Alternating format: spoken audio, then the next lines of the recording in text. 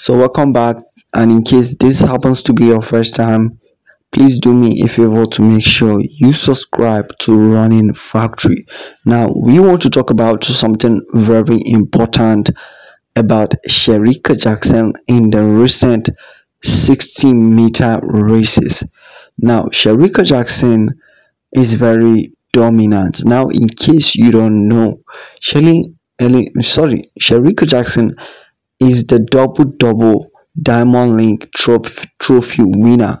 She defeated Sha'ccarri Richardson, the woman that won the Budapest World Athletic Championship in the Diamond League final.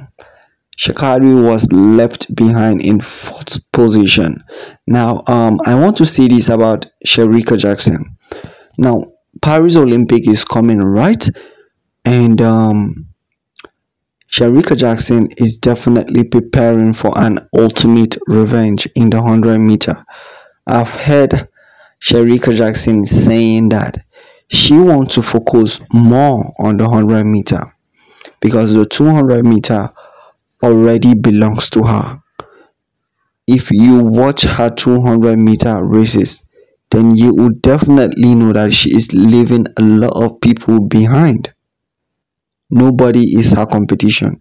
Nobody comes close to her when it comes to the 200 meters. I know a lot of you are going to argue about this, but that is just the reality. Final time, and now Brianna Williams got a great start. Shericka Jackson is running superbly as well. Elaine Thompson-Herah will have to come from behind. Kimber Nelson is finishing. As you can see, that was a race in the 200-meter, and Shericka Jackson was far behind everybody. And this, I keep telling people this, Shericka Jackson is a very talented woman.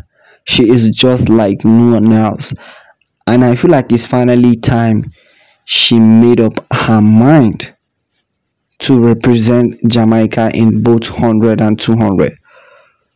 But probably the person I feel like is going to stop her from getting the gold medal this time in Paris Olympic is Sha'ccarri and Elaine Thompson-Herah. But more like Elaine Thompson-Herah is ready. I feel like Elaine Thompson-Herah is ready, and I feel like she also needs to be careful because Elaine Thompson-Herah is also good in the 200 meter. So Elaine Thompson-Herah might surprise Sha'ccarri. Let me know what you think.